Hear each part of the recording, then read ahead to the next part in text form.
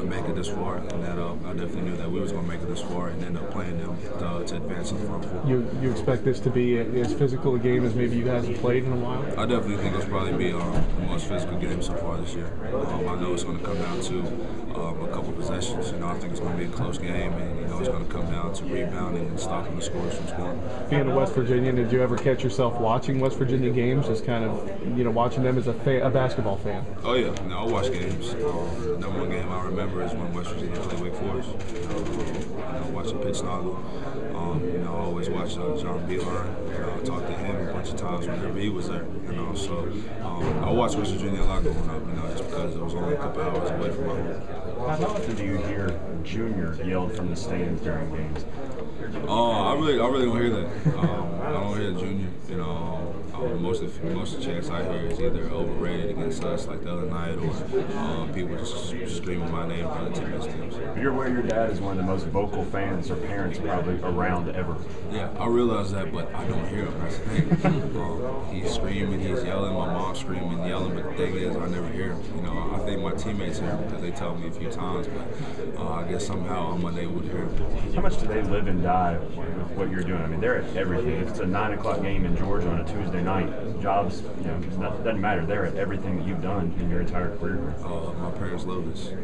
They make sure they book flights in advance. They make sure they plan road trips along with Darius' family. They don't miss a game.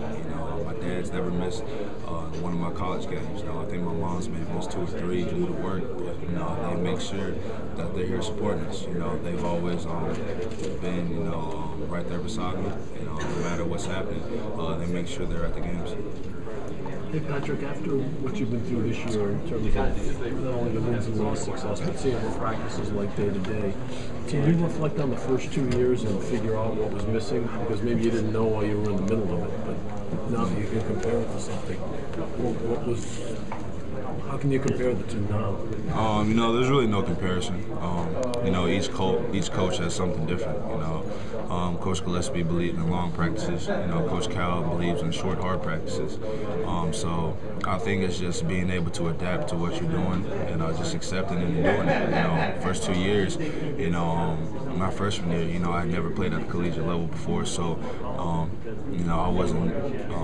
I wasn't sure with anything. I was new to everything, so I had to accept what we were doing because I've never done it before. It was extremely tough and just battling. So sophomore year came around and we had a bunch of problems on the team. Not many people were having fun.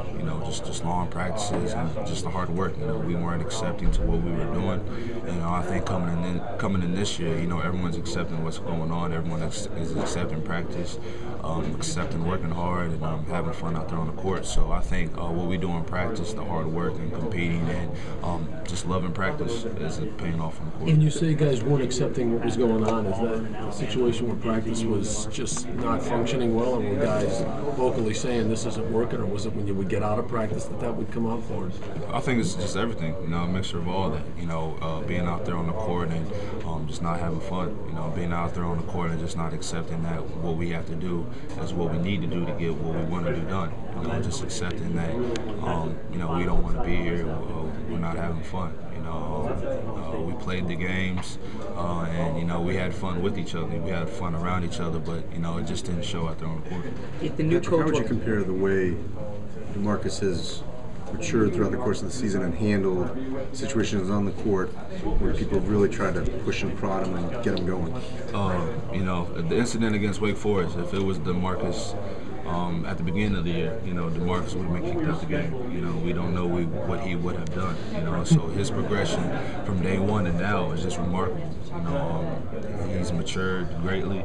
He's probably one of the most mature people on the team now. He's come so far along, and he's worked hard on that. He doesn't let things get to him, like they normally do early in the season. He's been talking with Coach Cal, talking with us, and just in practice, when we do that to him, he really doesn't do anything. So he's learned to push that aside and move on to the next play and just laugh it off because he knows teams are going to do whatever they can to get him kicked out the game. To be an effective player, how much did he have to do that this season to mature? In order for us to win, he had to do it.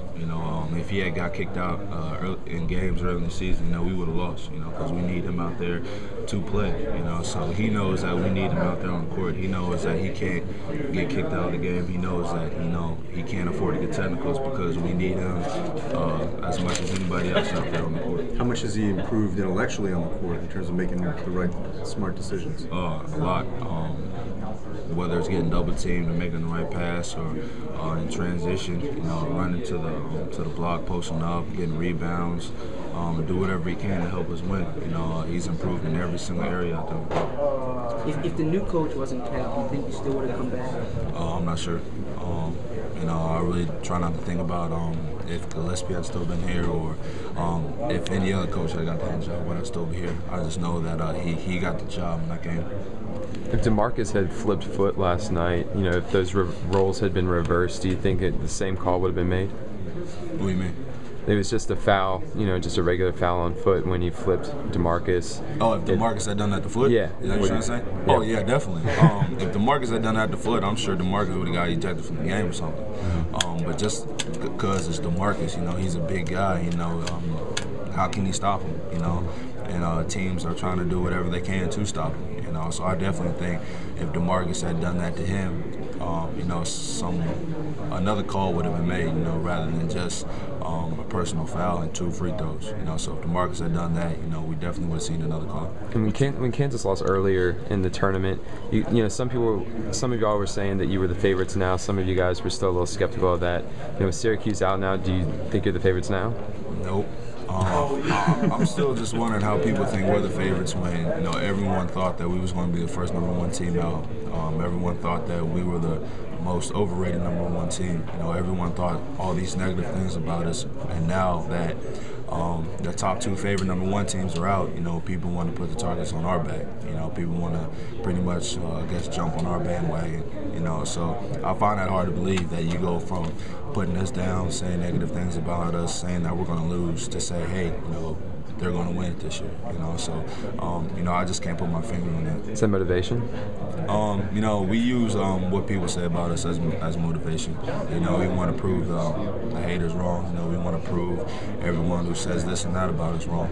And we believe that we are a great basketball team. We know what we're capable of, and we truly believe that we can win this national title if we continue playing better and if we keep improving.